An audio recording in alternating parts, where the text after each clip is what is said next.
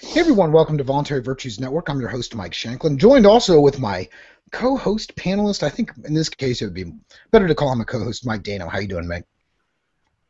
Hey, not bad, man. Thanks for having me on.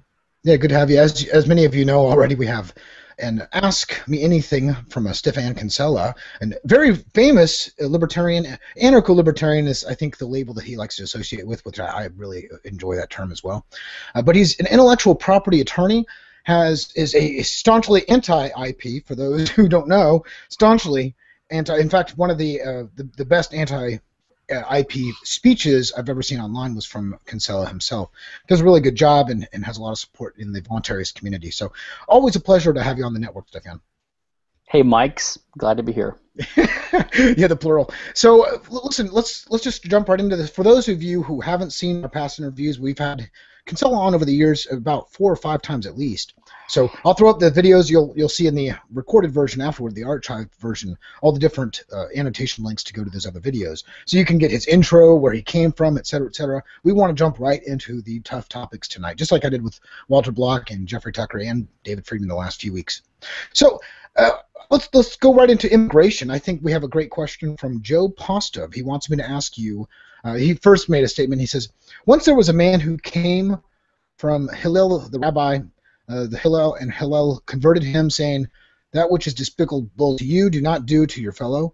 This is the whole Torah, and the rest is commentary. Go and learn it. We need this for those who wish to make the case for liberty, and for those we wish to hear it.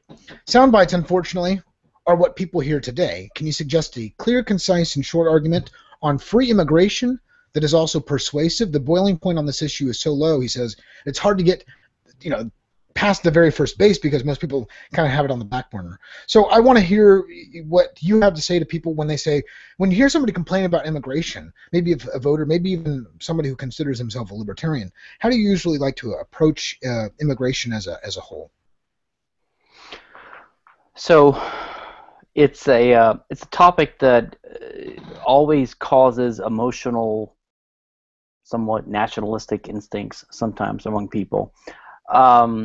Most arguments against immigration, I think, are either based in economic illiteracy, right? The idea that more competition is worse, protectionism, job protectionism, or some kind of racist, tribalist nationalism, right? We don't want America to become a Spanish-speaking country, that kind of thing. Or the idea that Americans are superior and everyone else is inferior, and so if we let them come in and they get the right to vote, they're going to vote worse than we do, which I don't see how is possible. So to my mind, that's not a good argument. There are some good arguments in the second best sort of case of concern for immigration. Let me just stop you right there. Yeah, go ahead. A lot of people who say that they're afraid that people were going to come over here and vote Democrat is what I hear a lot of the times, right? They're going to just vote Democrat. Exactly. I've found that most people who come from like Puerto Rico or some Cuban region, they usually have more of an anti-state position. Like they've escaped tyranny, so they've seen it firsthand. Not all of them, but I've seen that pretty heavily, or some of them who have been disassociated. Obviously, there's the Democrat, La Raza, etc. But that's the general consensus I've seen on it. Do you agree with that or not? No, I do. I don't think immigrants are any better or worse as human beings than anyone else. I think they come here, they want to shut the door, to the gates to paradise behind them. But I don't think immigrants are any more. Look, most immigrants that come here have to have a little bit of fortitude, a little bit of ingenuity, a little bit of cojones to come to a new country and try to make it. I think most people that come here, now I'm talking about the U.S. case. It could be different in some countries, okay? But in the U.S. case, people are not coming here to get on welfare. They're coming here to have a better opportunity in life. And I think that's the kind of people that you, in general, want. Now, Hans Hermann Hoppe and some of these sort of paleo-libertarians in the last couple of decades have pointed out something. What they've tried to do is they try to say that so long as we have a state, there are going to be costs of a policy of immigration, either one way or the other. In other words, if you open the borders, which I think we should do, because you cannot, as a libertarian or as an anarchist, support the federal government doing anything other than committing suicide and disbanding. You really can't be in support of the federal government rounding up immigrants and things like that. But on the other hand, if the federal government is going to maintain a monopoly of territorial control over the United States and impose affirmative action laws and anti-discrimination laws and have a welfare state, then what you're doing is you are causing what Hoppe calls forced integration. And I think that's actually a real problem. Of course, it's caused by the state, not by the immigrants themselves. But you can't just blind yourself to the problems and say that, well, the obvious solution is for the state to open the borders. Well, the obvious solution is for the state to get out of the way entirely. Right, but if the state opens the borders but maintains its security state and its affirmative action policies and its road network, etc., it will cause other problems and violations of people's rights. And I think we need to recognize that. And it's a problem of the state. Yeah, I guess my whole thing is, because in a free society, honestly, you and 100 other people who come together and want to start up a Galt Skulch, I think is a perfect example, right? If they don't want to have a certain person there, I don't know, maybe if they hate men, right? So they don't want men there. It's a group of women, and they don't want any men there. Well, it's private property. They have the right to exclude. So I can see that under the Hoppian argument from a private property perspective. I just kind of hesitant to say, to attack one of the other sides based upon a tenant from another characteristic. Of course, the real answer, like you already stated, was just to completely abolish the state altogether and allow free enterprise and free exchange and free trade and property rights. Mike Dano, did you have anything to add to the immigration thing before we move on to another topic? Yeah, the immigration issue.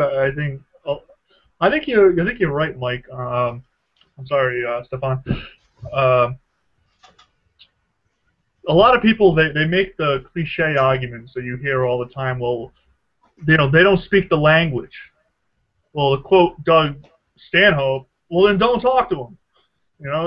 The guy who speaks the language perfectly is next door, and you've lived there for 8 years, and you haven't said 2 words to that guy. And well, they take up American jobs, and they're burdening our tax systems, and they get into our healthcare and our education system. Well, what the hell do you think you're doing to me when you're popping out a bunch of kids? Oh yeah, well, just let me get a couple new jobs, and yeah, I'll pay for them. I'll wave American flag, pull up a chaise lounge, sure. But the real argument, those arguments are put in place for the real cliched arguments of that they're taking American jobs. Well, if that guy comes across the border and he's all tatted up, he's got no shoes, he doesn't speak the language, probably doesn't have any education, if he's as qualified for your job as you are, then you are a loser of epic proportions, and I would be ashamed to have anyone find out that guy took my job. And I think that's really the whole cliched argument of why people don't want immigrants from Mexico coming over the border. And on the other hand, I think it's an economic issue in this country. If we had a better economy, I think people would admit that they would probably need them and they'd be accepted. But instead, the federal and state governments have made them into like a scapegoat. And unfortunately, a lot of ones that come here and they work hard are pretty much demonized by the whole of the country. And it's not like they come here with 5 cars, a house, on their back, right? They create demand as well, just more so than a newborn baby. All right, let's move on. So, Dano, you have another question that you want to ask to Kinsella? We can move on.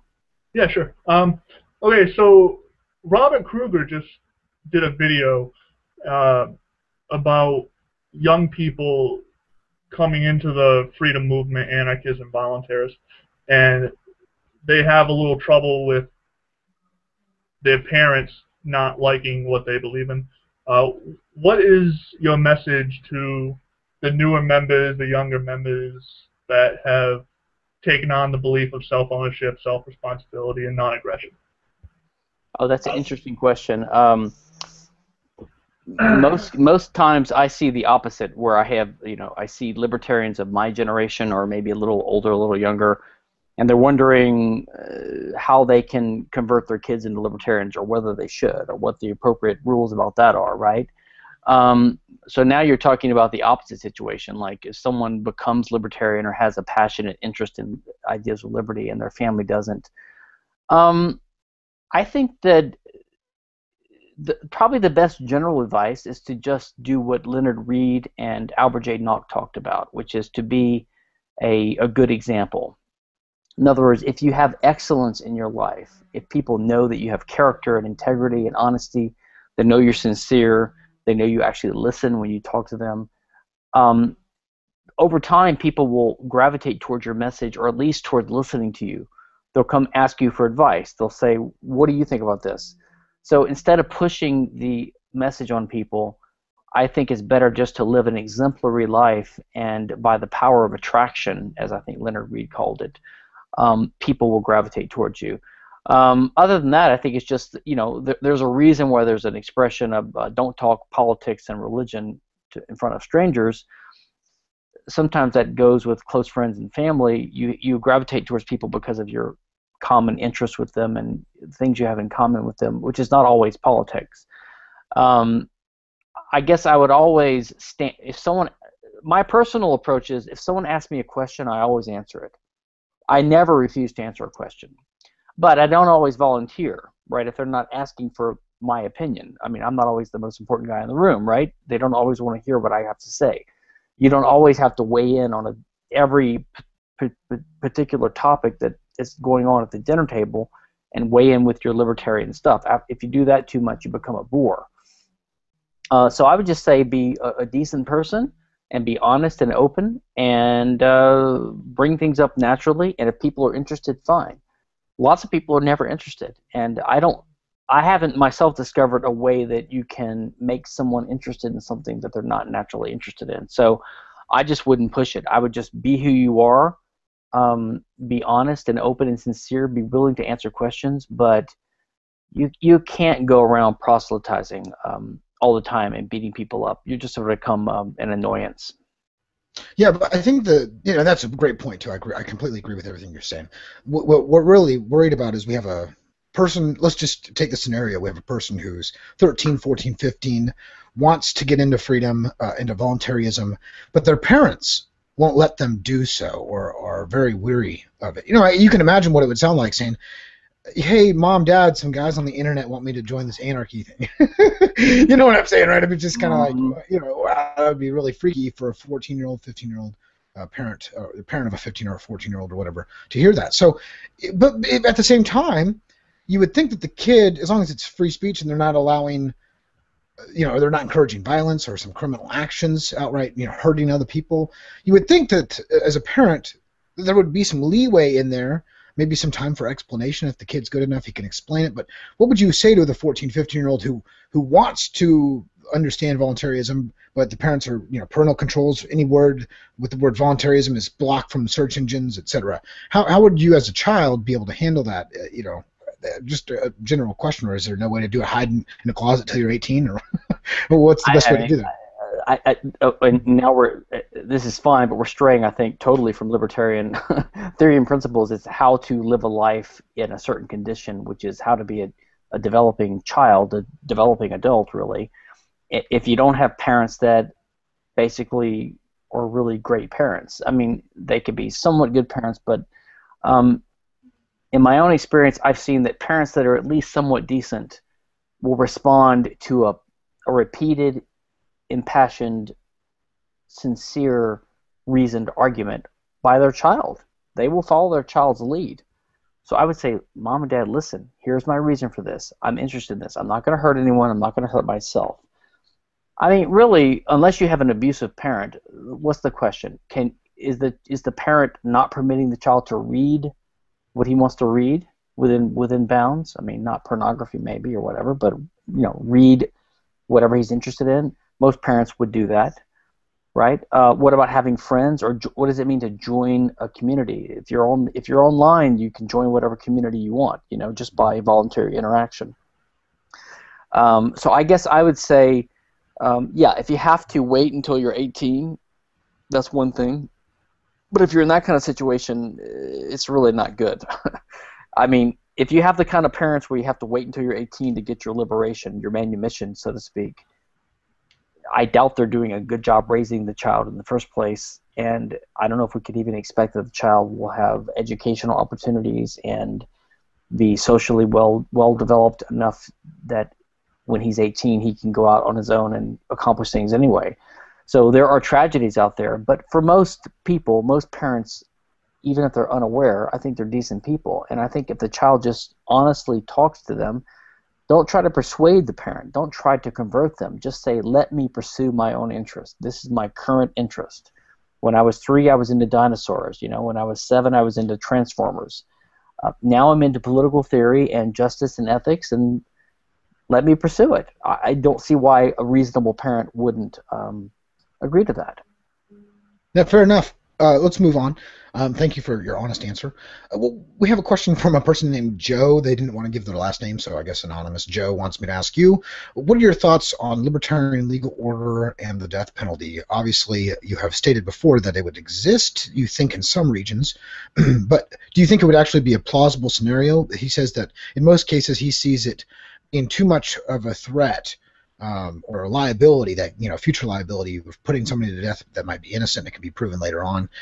There's just too many scenarios where the death penalty he thinks would be abolished. He wants to know, do you think plausibility-wise the death penalty would actually be used in a libertarian legal order society outside of immediate self-defense? Yeah, so first of all, let's clarify a few what I think are kind of easy issues that kind of hems in the problem. First of all, I think if you have to kill someone in self-defense, is totally justified. I'm definitely not a pacifist in that kind of sense. I do believe there is a right to. I'm not saying that pacifism is not a good strategy or a personally, ethically justifiable course, but I do believe there is a right to use lethal force to defend yourself. And it doesn't have to be exactly proportionate. I mean, I'm not saying you can shoot someone for a minor crime, but you don't have to, if you're being threatened with a serious enough crime, I think you can go all the way and defend yourself. To me, that's the bottom line of any kind of justice-based society. I also think that as long as we have a state, we should never be in favor of the state having the death penalty, or even prison, to be honest, for several reasons. Number one, the state can't be trusted. It's incompetent. It's corrupt. It's evil. It's the biggest enemy out there, and so to focus on private criminals, who many of which are very bad, but to focus on them instead of the big enemy in the room, which is the public criminal, the state, is to have misplaced priorities, right? And also, the state has many things that it calls crimes which are not real crimes.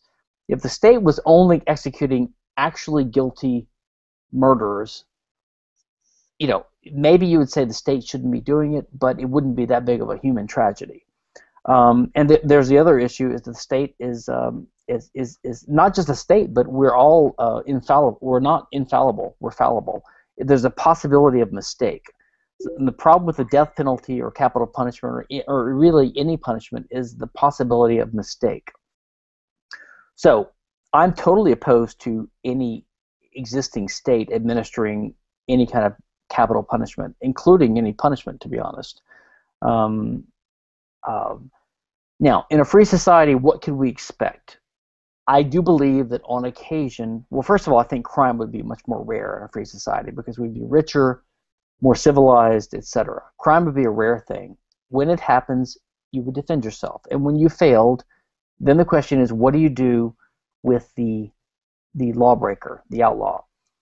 Well, one thing is you identify them and you outlaw them and you exclude them from society unless they can somehow integrate themselves back into society by making some kind of restitution, some kind of apology, some kind of contrition. I do find it hard to believe that there would be, in a free society, institutionalized punishment at all, which means incarceration or execution, etc. Because the costs are so high and because it really accomplishes so little, I could see incapacitating people or even killing people that are standing threats. I could see some people becoming outlaws if they refuse to try to reincorporate themselves into society. But I do believe that just the cost involved in retribution are so high and the benefits are so low that it's hard to imagine a free, private, justice-seeking, low-crime society actually having a corporation whose job it is to capture people and to kill them. I just don't see it happening on a widespread basis. I could imagine on occasion that the relatives of the victim of a violent crime are so outraged and so dissatisfied with any restitution-based award would just go take vigilante justice into their own hands. And in those rare cases, I think it would be ad hoc. It would not be institutionalized. It would be ad hoc. Probably most people would just turn their eyes and let it go. They wouldn't be convicted. You might keep your eye on this guy because he's a little bit dangerous now because he's taken law into his own hands. So it would be a marginal, ad hoc, occasional, random issue.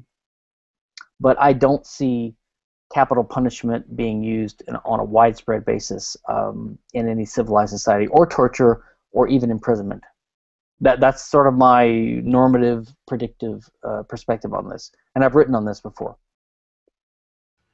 Yeah, good stuff. And just because you've written on it doesn't mean the viewers know. That's why I drill you on this stuff. So yep. There's a lot of things I know that you've done, and you've done great work. So that's. No, I'm just saying I've got a blog post. Yeah, pointing towards it. Yeah. Just search my name and like Randy Barnett, Restitution. You'll find the post where I kind of go into this stuff. Perfect. We got to kind of move quickly. We've got a lot of questions here. Let me see here. Stephanie Krinswans, I hope I said that right, wants me to ask you, do you believe labor unions would exist in a free society? Obviously, you can make a voluntary union of workers, but would they really have any power? Would they even form in the first place, knowing they wouldn't have that real power like they do with the state unions today? That's a good question. Look, I've had a knee-jerk anti-union reaction, being sort of conservative in my upbringing and in my libertarian understanding of how modern labor unions have gotten extra market power because of state laws. Some of my left libertarian friends have opened my eyes a little bit to this, and they've made me understand that normal unions have been corrupted by the state. In other words, the unions we have now are not really what you would expect to see. Now, as a libertarian and as an Austrian economist, I don't really see a tension between labor and capital. I'm not a Marxist. I'm not a Marxian. I really don't see a tension. I think there's a natural harmony of interest. And in fact, I think every person in the free market is a bit of a capitalist, is a bit of a laborer, is a bit of an investor, is a bit of an entrepreneur. It's a spectrum that's spread across all people. I mean, Michael Milken, at the height of his career, was making $500 million a year salary as an employee, but he was obviously the one in charge, right? I might have no boss and no employer and have my own shop selling something I'm making, legal services, art prints, Starbucks, coffee, whatever. My employers are basically all the people that pay me to produce, all my customers, all my clients. Are they my bosses? In a sense, and in a sense I'm their boss because it's a mutual relationship. So I'm very wary and leery of over-reliance upon the way the state classifies relationships between people. The state will say, you are the employer, you are the employee. And then they say, well, if you're an employee as opposed to an independent contractor, there are certain requirements. You can't accept a wage less than a minimum wage, et cetera, et cetera. So the state classifies people and categorizes people according to its arbitrary classifications, and then it regulates them. It has to classify in order to regulate. Because it's frustrating to the state and to regular people who want to control things that there are no objective classifications and categorizations of people. We're all a mixture of entrepreneur, actor, investor, employee, employer. there's really no economic difference between an employee and someone who has a job as an independent consultant. Economically, there's really no difference. We might group them this way for economic purposes to try to understand things like the nature of the firm, etc. But then the state comes in and imposes these categories and sets them into law and uses them to regulate and control and tax people. So I don't see a natural conflict of interest between the labor and the employer in a free market. I think they actually are harmonious and they support each other. It's a symbiotic relationship. So I suppose I could see some kind of free market union project emerging in a free market, but I find it hard to believe it would be a very big thing because, number one, we would all be so wealthy in a free market, and everyone is basically an owner of capital in some sense and an investor, that there's just not an inherent classist conflict of interest. This is part of the Marxian idea that separates society by classes. We view people as being part of this class or that class. If you really want to do class analysis, you should look at what Hoppe has written, Hans Hermann Hoppe, and he says basically Marx had it right, except Marx was wrong in his economics and separated people by whether they were exploiters on the basis of owning capital or being the laborers. What Hoppe said is, well, real exploitation is committing aggression. And that's the libertarian insight, that's the libertarian touchstone. So if you want to separate people by class, it's the state versus us. And the state is the institutionalized use of aggression against innocent, private people. So if we're going to really get into this kind of analysis, we have to keep in mind that the state is the problem. The state is the agency of institutionalized aggression. And if we're going to have a union, I think we should have a union of the oppressed opposing what the state does to us, the servile class. It's called voluntarism, anarcho-libertarianism, right? Yes. No, yes. yeah, voluntary union. I guess there you go. You are a supporter of the Voluntary Virtues Workers Union. It's a joke. It's a joke. All right. So let's move on. Michael Dana wants to ask the next question. Go for it, buddy. Yeah, sure. So when someone gets arrested for whatever crime and they get charged and they get put into prison, they pretty much lose all their rights. They only allowed minimal amount of rights, 3-course meals and a shower. When they serve their time for whatever charge they had, let's just assume it's a gun-related crime. When they get out of prison, they're no longer allowed to get a gun. In your opinion, should they be considered that they served their time and have that right to own a gun returned back to them? What's your opinion? I think as a general matter, I would say yes. Although I'm a little bit leery of buying into the state's logic of you've engaged in what we call a crime. You violated some social rule that we say you can't violate, and there are known penalties for violating it. And the way to get out of this is to pay the time, pay the price, which is a fixed time of incarceration, basically.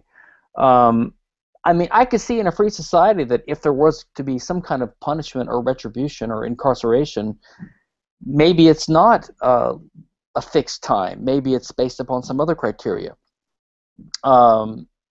Maybe some people have proved themselves to be such standing threats to society that they should be locked away forever, or cast out of society. But in today's society, as a general rule, anything we can do to limit the state's discretion and the extent and severity of the state's ability to punish people is a good thing. Anything we can do to reduce the state's power to incarcerate and harm people is a good thing. It is probably true that a large number of people in jail are really genuine criminals and dangerous people. Of course, they've been made dangerous people because of the prison system itself, and also because of the result of state laws like welfare and unemployment caused by inflation and by the business cycle, which is caused by the Fed. I mean, there's any number of things you could point to where you could point to the root cause of criminality as the state's fault. Okay, so I don't deny there are bad people in jail, but there are a lot of people in jail that are only bad because the government calls them bad, right? Because they sold cocaine or marijuana. So if I could open every prison door right now, I would push the button. If I could free every criminal, even if it meant freeing some really bad guys, I would do it, because the state is the real enemy, and there's lots of innocent people in jail, people that have not violated anyone's rights whatsoever. So I suppose that's sort of my answer. My main hostility is aimed at the biggest enemy in the room, which is the state. And in our world, it's the United States government. I mean, it's not Russia or Cuba or Iran. It is the United States of America, our federal government. It's not Louisiana or Texas. It is the federal government of Louisiana. That's the real enemy. It's the most dangerous enemy we've ever faced in humanity. It's powerful. It's entrenched, and it's not the only problem out there, but I think we have to keep our eye on the ball, and that is the big enemy that humanity faces right now. All right, well, let's talk about this for a second. What do you think of when people say, obviously China is still more communistic than the U.S. is, right? It's more fascistic, you would think, or even more communist, has more centralized authority over the means of production. So they even outlaw Facebook in some regions, for goodness sakes, So people would look at America and say, well, you have the freedom to go and go to your soccer games. And for the most part, like you don't have to worry about having a windowless van come up to your house and just kidnap you like you do in some other regions. So why is it? I agree with you. The federal government is growing completely out of control, and it's a wreck. And to me, of course, all tyranny is bad. But yes, the federal system is really, really, really, really, really bad. But I want you to pinpoint some reasons why you would say that, because there's some people, I can already hear it, the devil's advocates out there saying, well, look, why don't you just go to move to some other region? America's not that bad. Can you pinpoint why? Right. Yeah, go ahead. No, I totally. First of all, I do not agree that we live in a police state in the United States. And I don't think it's getting worse in every respect. I think it's getting worse in some respects, and it's getting better in some respects. I mean, the overall tax burden and the level of spending of the federal government has not really changed radically as a percentage of the overall economy, 30, 40 years. What the U.S. government does, it does under the cover of law. This is the problem. This is why it's insidious. I don't think the U.S. is the worst government just because there's something special about the United States. I think we're the worst because we're the richest. Hans Hermann Hoppe has an article where he points out that there's a sort of perverse relationship between countries ruled by states that have internally liberal policies, by which he means a free market, and they become more imperialistic or warlike externally. In other words, if you have a better internal domestic policy, you tend to have a worse foreign policy. And the reason for that is simple. It's because the government that happens to be parasitically funding itself off of the productive economy that it happens to be clinging onto is going to have more resources at its disposal. So the United States happens to be the largest free market economy, not only in the world, but in the history of the world. So the government that is the tick that sucks the blood off of this beast, which is the United States federal government, is going to be engorged in massive. I mean, go to Washington, D.C., you'll see the riches. It's incredible. It's incredible.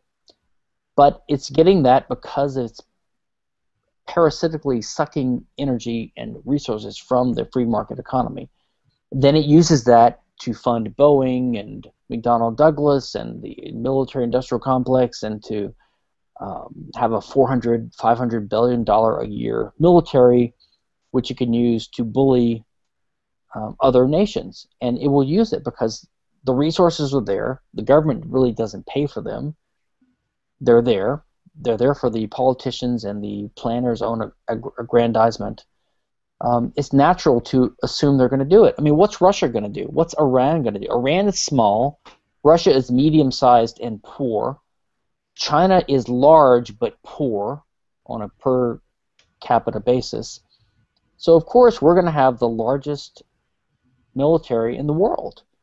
And it's just naive to think that the government in control of that is not going to use it. So we have a paradox. The paradox is that the richer we are, the better our internal policies are, the more dangerous is any government that is in control, which is the reason why minarchists are completely out of their minds if they think we can never have a limited state or a limited government. You cannot. In a sense, the better the government's policies are, the more dangerous that government is, which is why the only stable and peaceful solution is to have no state whatsoever. If we had a free market here with no state, we would be 100 times as rich and have no institutionalized war or peace. We wouldn't be provoking the Arabs and the Muslims and the rest of the world. We would just be a beacon, a haven of freedom for the world. We'd have open borders, we'd have dynamic trade, we'd have innovation out the wazoo. We see glimmers of that now. We have that now to some degree. But if we could unleash this free spirit of the country, so basically the state is always the real enemy. Anyway, I rambled, but that's my take on that. Sorry. And I completely agree with you. Yeah, it is a nice vision. I have it in my head all the time. That's the end goal. Obviously I'll never be able to experience that, at least not in my lifetime. But hopefully I can help bring it sooner for people 1,000 years down the road, or et cetera, whenever it happens. Maybe even just a small region breaks away, and I can help with that.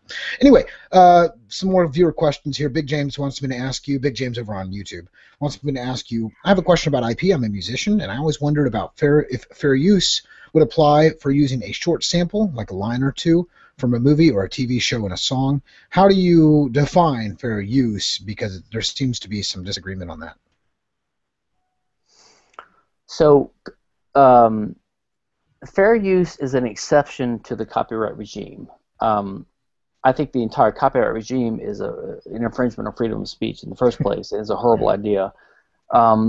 So if there's exceptions to it, that's a good thing, although one reason the government permits these exceptions is to smooth over the rough edges of the otherwise horrible consequences of the policies that they have. So in a way, it lets them get away with perpetuating the system just to have these exceptions. But as a general matter, I'm in favor of the exceptions. The exceptions are written very vaguely, number one, because they're written in statute. They're not like common law evolved. They're not a response to a dispute over real resources. They're not a justice type response. Copyright law is an artificial system designed to promote a certain policy, which is to encourage artists to have more creative expression. And the fair use exception is another policy. It's to permit commentary, and non-profit use of these works that otherwise you wouldn't be able to use because there's copyright in the first place. The way that the legislators in Congress came up with fair use, and it's called fair. There's other terms in other countries. In the U.S., it's called fair use. There's a list of factors, so you're supposed to just apply these factors. There's, I think, 4 main factors, like the extent of the use, the amount of the market's going to hurt, whether it's a transformative use, etc. The problem is that it's legislative and it's not objective, and the answer always comes down to what some court or jury ends up saying when there's a dispute that goes to court that's expensive enough to justify going to court in the first place. And on top of this, the Congress in 1998 enacted the Digital Millennium Copyright Act, which does the following. It basically gives undue power to copyright holders to have things taken down from the internet if they just allege that there's a copyright infringement. Okay? So if a takedown notice gets sent to YouTube saying this video that you just posted of your son at his birthday party, because someone in the background is playing a Beyonce video, or maybe they're singing Happy Birthday. If someone just makes an allegation, I claim there's a copyright infringement. You have to take this video down. YouTube/Google has to take it down, because if they don't, they lose the safe harbor protection, which is a protection that the DMCA says, as long as you respond to these notices, you're not liable for what other people do. So this makes these content providers and these ISPs, the channel providers, makes them risk averse. They will instantly just take things down. And there is no fair use judgment call there, because no robot can do this. No minimum wage worker can do this. And there's no assertion by the there's no requirement that the complainant prove that there's a copyright infringement. And there's no penalty if they get something taken down that shouldn't have been taken down in the first place. Okay? So in practice, what happens is, because of the statutory nature of the copyright regime, and because fair use is ambiguous and vague, fair use means almost nothing. Right? So let's say I want to do a documentary, and I'm walking down the street and I'm filming people, I'm filming scenes for my documentary, and there's some things in the background. Someone could make an argument that, oh, there's something in there that's subject to trademark or copyright or whatever. Now, are you saying like you recorded a Nike sign in the background? Something like that, or okay. Even someone's face, which is another IP type right, the right of publicity. Now, let's say you could hire a law professor to write a 17,000 word argument arguing why everything you're doing is fair use. Okay, I guess you could do that. But it's not definitive, it's not clear, it's not the call of a judge, it's not the definitive pronouncement of a judge. And so anyone financing you is going to be leery of liability. They're not going to finance it. They're not going to let you sell it. They're not going to let you show the movie in their theater. They're not going to let you distribute the movie. And so this encourages, it either adds a lot of expense or it causes self-censorship. People censor themselves because they want to get the movie out there. So they have very anodyne messages which are stripped of anything that's possibly offending or copyright infringing. Right? So fair use does almost no good. It's a little bit more liberal in the U.S. than in other countries, but that's just on the areas that have been settled already. Anything that's cloudy or vague or beyond it basically gets censored. So one solution would be to get rid of copyright or to reduce the term, but of course we could expand the fair use defense, and of course we should. We should make it more clear. We should expand it. But of course, Hollywood and the music industry fights that tooth and nail every time we want to even clarify fair use, because they hate fair use. Right. Yeah, it makes perfect sense too. I mean, they have an economic incentive to make sure that they are pro-statism in that situation. All right, so let's move on. I got a question of my own. We'll get back to the viewer questions here in a second, but I want to hear what are your thoughts on the whole climate change discussion that's going on. Do you believe that the Earth is getting warmer? What statistical evidence do you have? Go for it. Well, I don't pretend to be an expert on that issue. My opinion is that I'm skeptical of the idea of even climate change. And I'm also skeptical that it's a bad idea if it is happening, and I'm skeptical that we're causing it if it's happening. My understanding is that we've had climate change for hundreds of millions of years. It's a natural part of the process. If and to the extent human activity is causing it, then the only solution I can think of that is reasonable and consistent with liberty and property rights is basically to internalize externalities, which means to have better control of property rights. Which means if you're polluting and you're causing damage to other people's property and someone can show that, that should be a cause of action.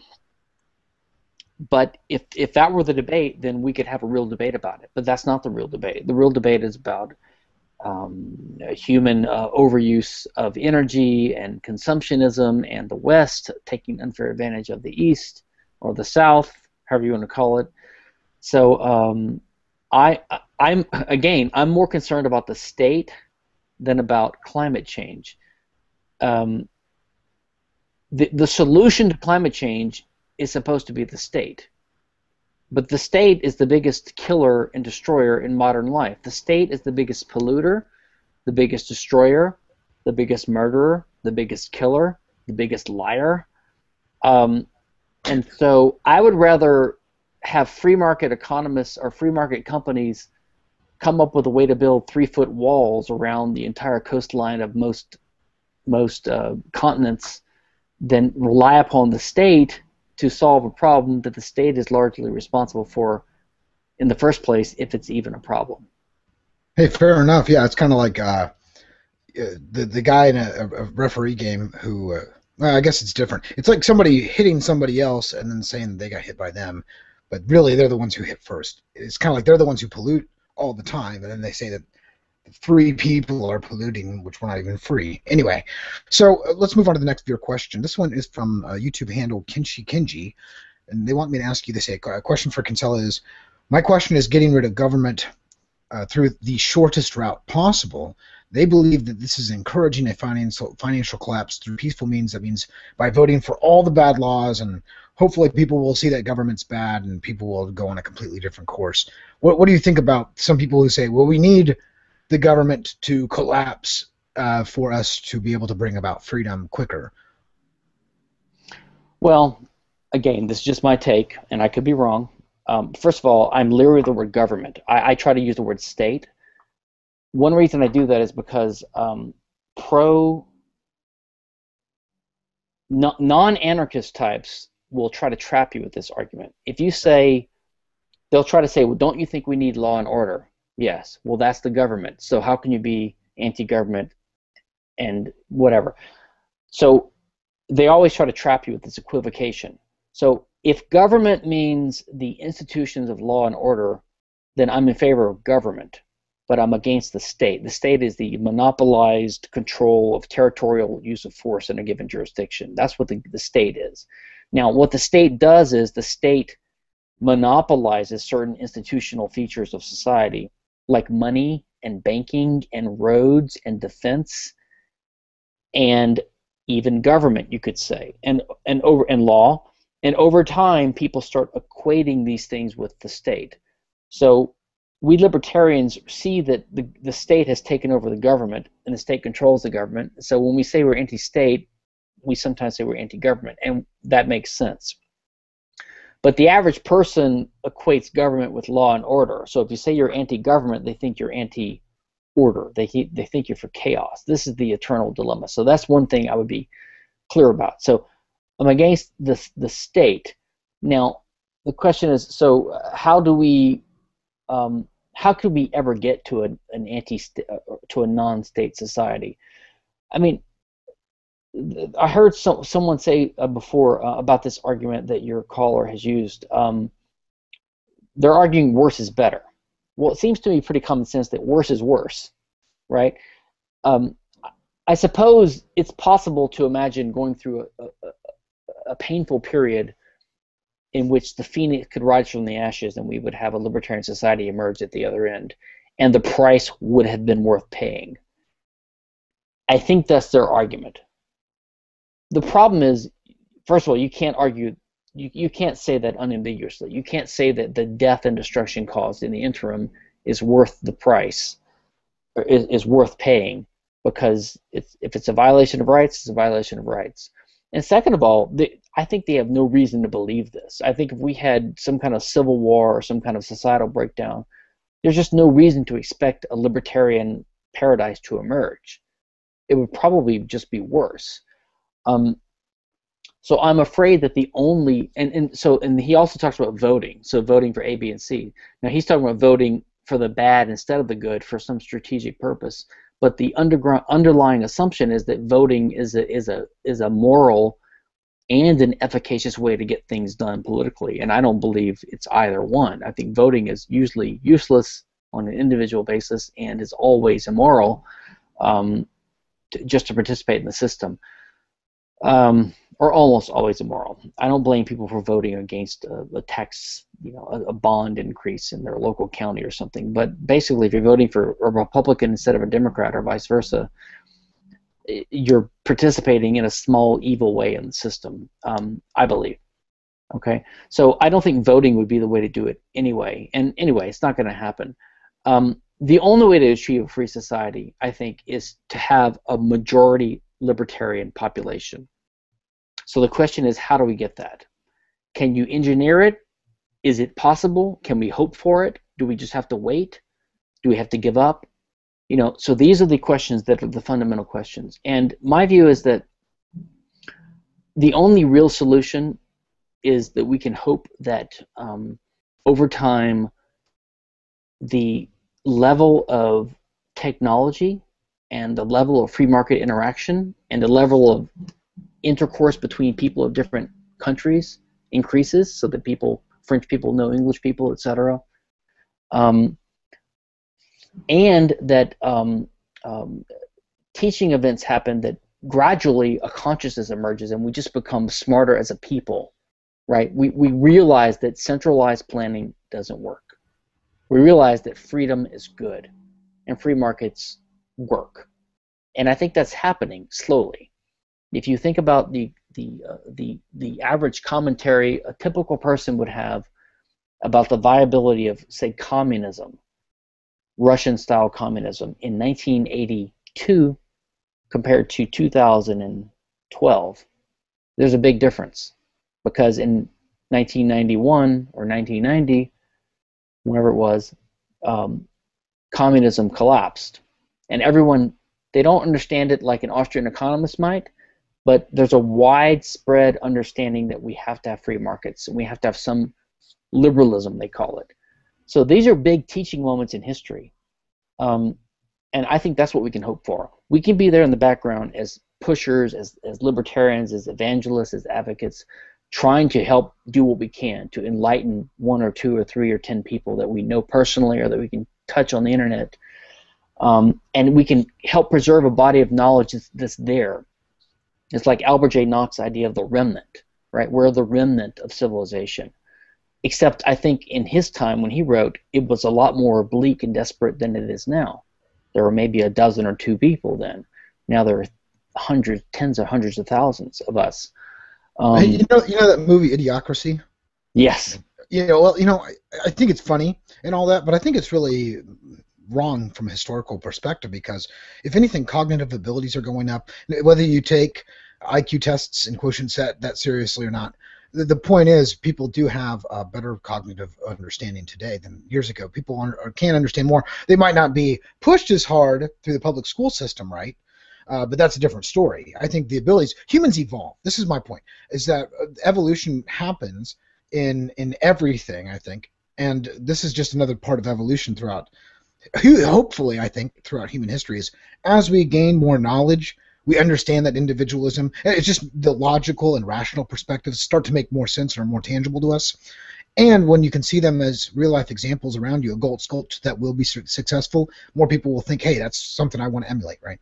So I think evolution is we have, even if human intelligence is not increasing, which I don't know if it is. In fact, I think there's an argument that human intelligence may be going down because of the welfare state and the perverse policies the government set in place. But just the existence of computers and cell phones and Wikipedia and Google and interconnectedness in a way is improving our intelligence as a species, right? And as individuals even. So yeah, I think I'm kind of an optimist, to be honest. I think that I view the free market as like a big Mustang, okay? And the state is like a bunch of Lilliputian little demons with little ties and tethers holding it back. And the question is, can the Mustang get enough speed to keep going and to outrun, or at least live, with all these little parasite suckerfish on it? And I see the future of humanity possibly, I don't want to be Pollyanna, but possibly as the Mustang springing free and finally running free of these little parasitical creatures, or becoming so big and muscular and powerful that they just don't matter. that no one cares about them. They're just little warts, basically. They're not strong enough to bring it down and to kill it. Because really that's what the battle's about. The state really wants to survive, but it's doing it by trying to kill human society and human civilization. So it's really a battle between death and life. The state is death, and the free market and individuals are freedom and life. That's our battle. Hey, we got to stop right there anyway. Hey, Stefan, go ahead and give out plugs for your website, etc., and we can move on. Just go to c4sif.org. You can find everything you need to know about me there. c4sif.org. And as everybody knows, we do have Stefan Kinsella every fourth Monday, 3 to 4 p.m. Eastern Standard Time, here on the Voluntary Virtues Network, which is taking off, exploding out the gate. I want to thank everybody who's had a hand in making this successful. Hundreds and hundreds of radio show hosts now added on to the VVN network. We're trying to have a 24/7 network going forward for all of humanity. So hopefully this is a new project a new venture that will push the message of freedom and anarcho-libertarianism into the future. Getting that horse off, maybe it's an antibiotic for that horse on those parasites. Anyway, Stefan, we'll have you back soon, and thank you so much once again. Thanks. Enjoyed it. Yes, sir. Make sure you guys check us out every Monday, 3 to 4 p.m. Eastern Standard Time. The very first Monday, we have Walter Block. The second Monday, 3 to 4 p.m., we have Jeffrey Tucker, David Friedman the third Monday, and Stefan Kinsella the fourth Monday. So great lineup here on the Voluntary Virtues Network. We're going to see you then, hopefully next time. On this next week, I will not have a show from the 3 to 4 session. I'll be getting back from PorkFest, so just deal with me.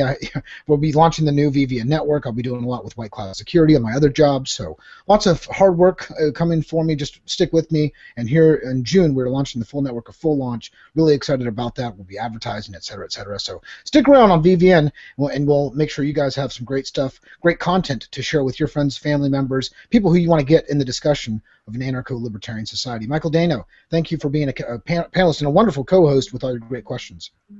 Hey, for you, Mike, the world. Awesome, guys. I'll see you at PorkFest in a few days, all right? All right, guys, and hope to see many of you at PorkFest as well. I will be there tomorrow around sometime this time tomorrow afternoon. So until then, thanks again from VVN.